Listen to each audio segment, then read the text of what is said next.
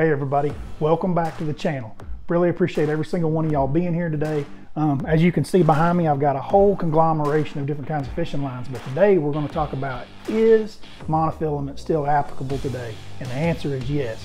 And we're going to cover everything about it, where its strengths are, where its weaknesses are, where you still see it on the front deck in tournament boats today.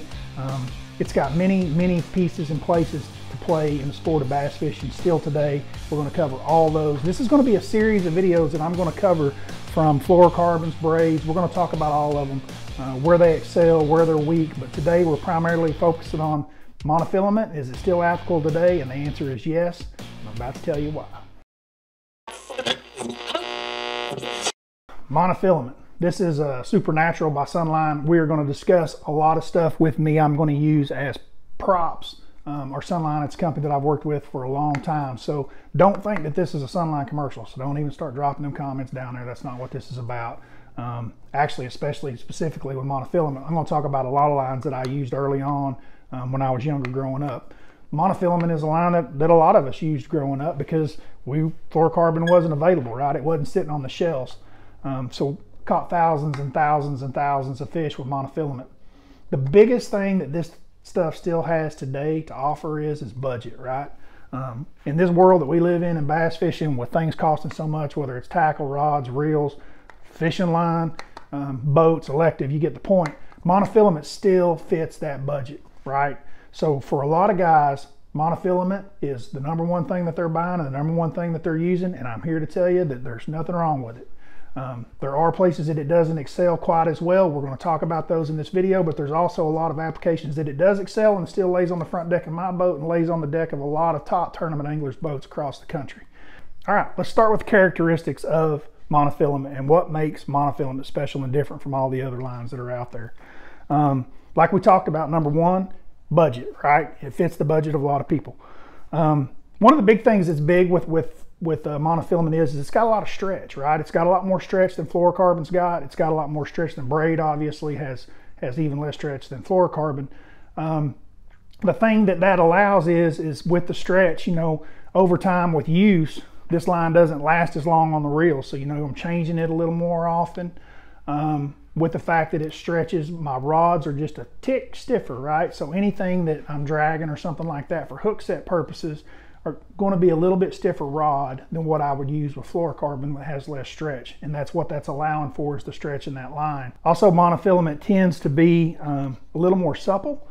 It's a little bit easier to handle and manage on a reel. And casting purposes and things like that, whether you're flipping or making long casts, monofilament tends to throw better. Doesn't get kinked like fluorocarbon does, where, you know, you make a cast, you get a backlash. With fluorocarbon, you pick it out, and then a couple casts later you fire and it breaks in the middle of your reel and your bait keeps sailing. We've all kind of been through that with fluorocarbon. Monofilament doesn't seem to have that tendency. It's a little bit better and easier to manage on a day-to-day basis. Monofilament seems to be more buoyant, meaning that it floats more. This line gets up in the water column, stays on top of the water column. And this is really where it still kind of excels today, and you're going to see it on the front deck of a lot of guys' boats. Anything top water, I still use monofilament a lot today for. So like any type of walking bait, a stick bait, a spook, a pop-R, any application with floating top water, you're going to see me use a lot of monofilament. The only type of top water that I don't think that you're going to see me use monofilament on would be something that I'm constantly reeling, like a buzz bait or a plopper style bait, something along those lines. I'm usually using braid. Braid also floats. Floats actually more buoyant than monofilament is. The fact that it is buoyant, more buoyant, right? This is one of the big things that allowed us to go to fluorocarbon, or one of the big reasons why we've actually moved to fluorocarbon.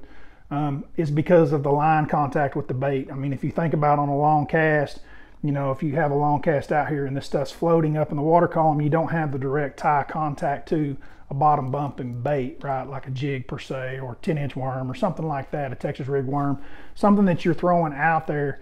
You don't have direct contact to it, so therefore you don't have the same sensitivity. And actually it probably gives the bait a little bit different feel. The buoyancy of this stuff was kind of the drawback, right? That's where it's kind of got a downfall. Anything that I'm dragging on the bottom, I wasn't as big a fan of monofilament. Flipping, man, this stuff was great.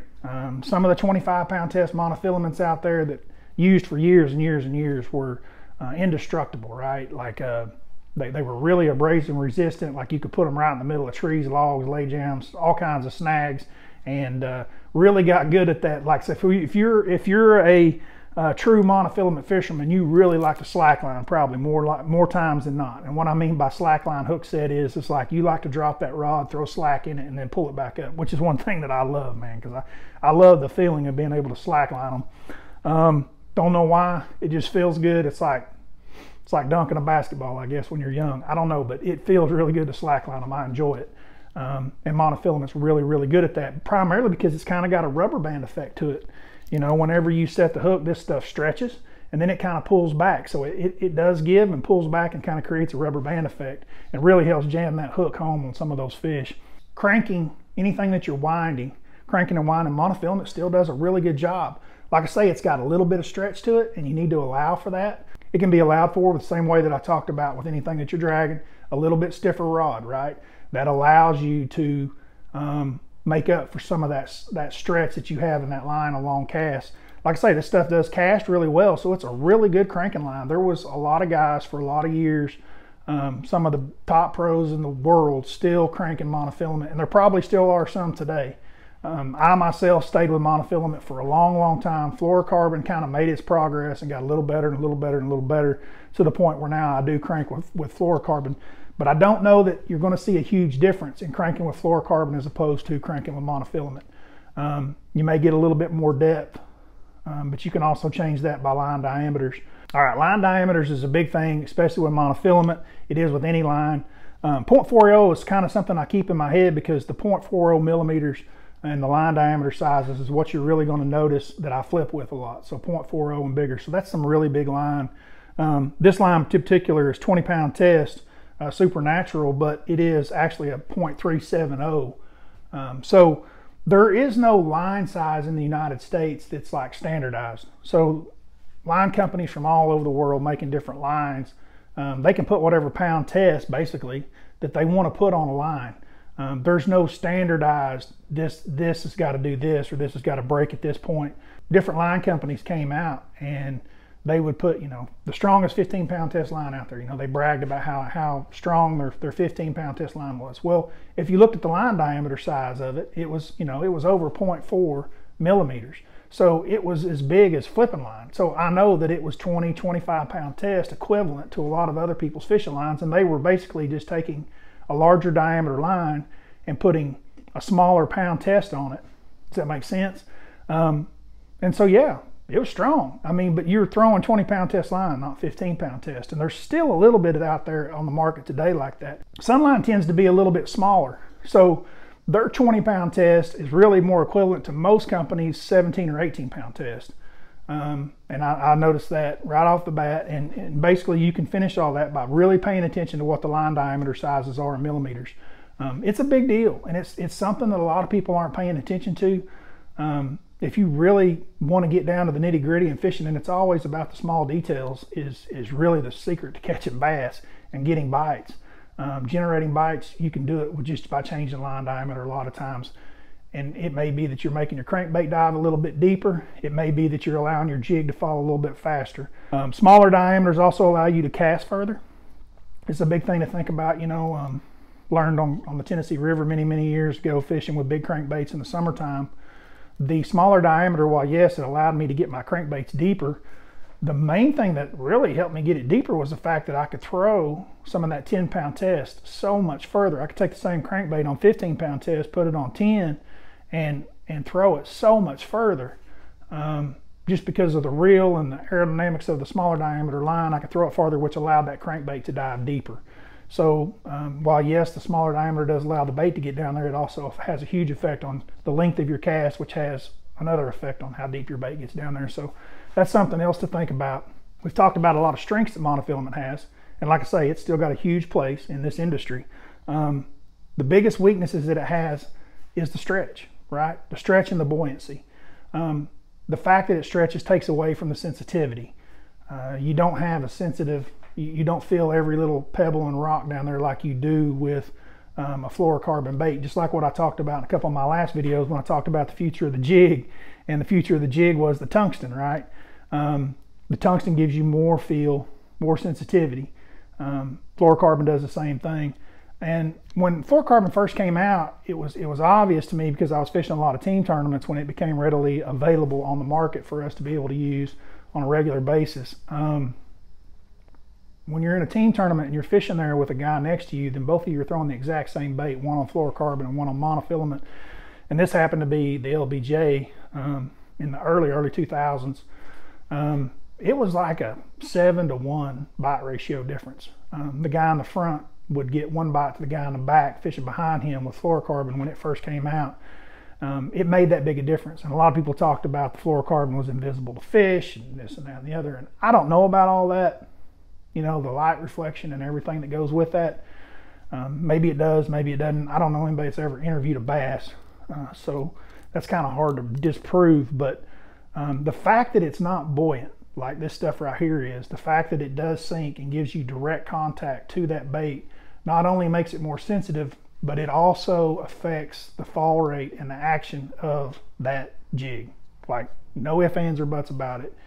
If you looked at it in an aquarium that was 20 foot deep and you could watch it on, say, 15-pound mono and watch that jig on 15-pound fluorocarbon, I promise you that that jig's going to have a different action to it than it does on that mono. It's going to be a little bit quicker, probably a little bit more lifelike, whereas the mono is going to kind of help hold it up and kind of float, and that jig is going to be a little bit more subtle, right?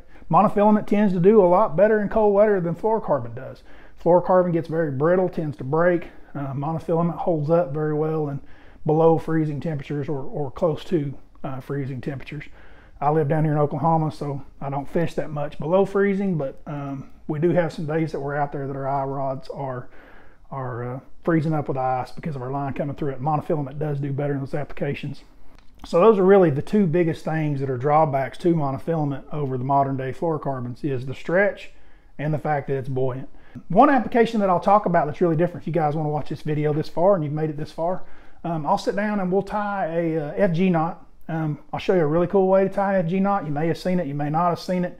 I worked on this knot a lot this last off season in the winter time and really got this thing tied down. I'll give him full credit. Ott Defoe on his YouTube channel is by far the best knot. It's the easiest way that I've seen to tie it. I'll show it to you right here. But what I was going to show you is an application with monofilament that's a little bit different than what you've probably seen. So some of the applications that I'm thinking about using this in the near future in tournaments that I've got coming up with this monofilament is I want to be able to use it with braid to a monofilament leader. And I'm going to use this on a topwater bait.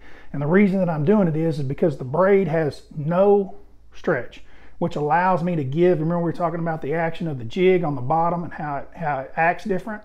I think that was the biggest part of fluorocarbon and getting bites. I don't think it's the fact that the fish can't see it. I think it's the fact that the line is sinking and gives you a direct tie to that jig and gives it more action. I think that also the exact same thing can be said with topwater baits. This is a big deal.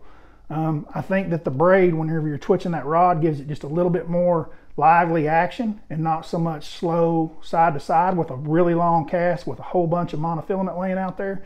So we're going to take this 20-pound monofilament right here, the Supernatural Sunline, and we're going to tie it to 40-pound test braid.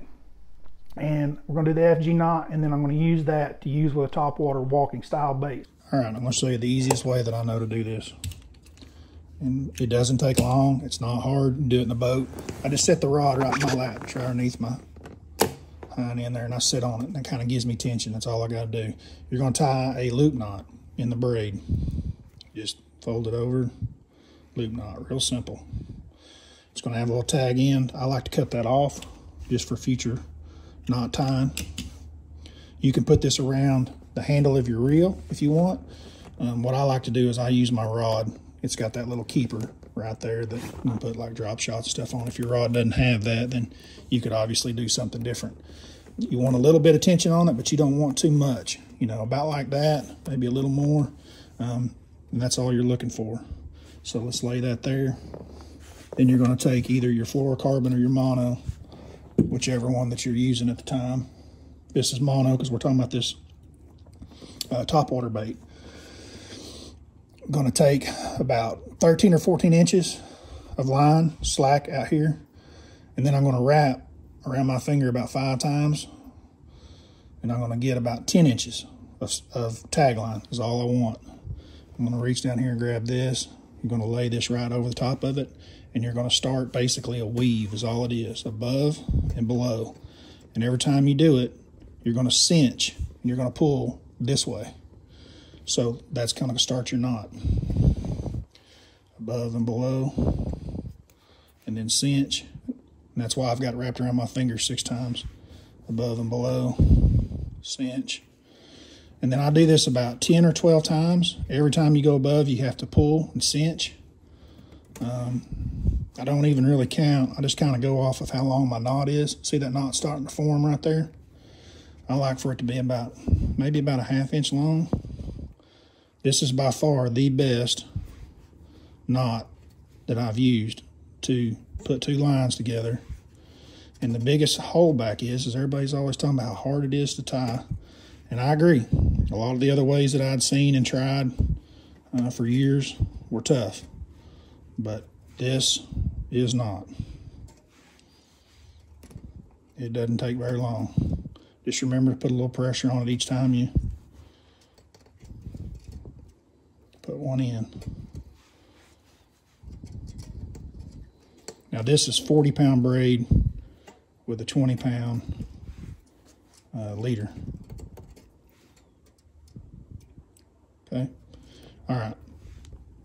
Now I'm going to take this loose, and my monofilament, you're going to take this off your finger, lay your fluorocarbon up the line along with beside your braid. Try to get this centered in the screen here. Okay, so then you're just gonna loop over, back under, and put a knot, tighten it down. You're going over both lines when you do this. You're going over your monofilament and over your, see how that's over both of them? Tighten them down, and then take the fluorocarbon or monofilament out of the equation and do the same thing, but just over the braid, and you're going to be done. It's that simple. We're going to do this 1, 2, 3 times.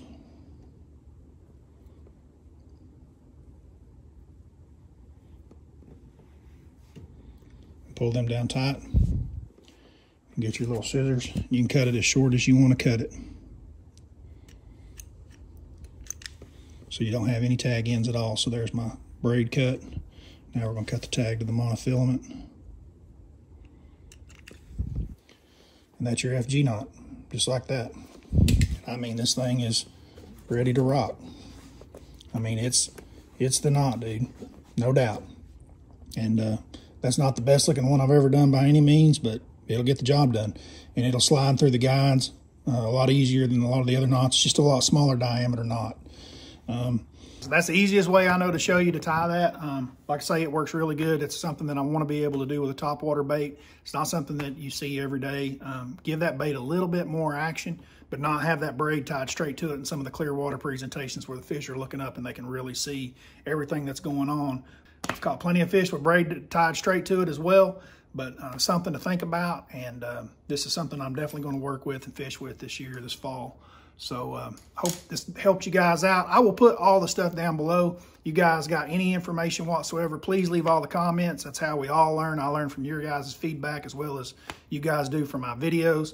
Until next time, I'm out of here.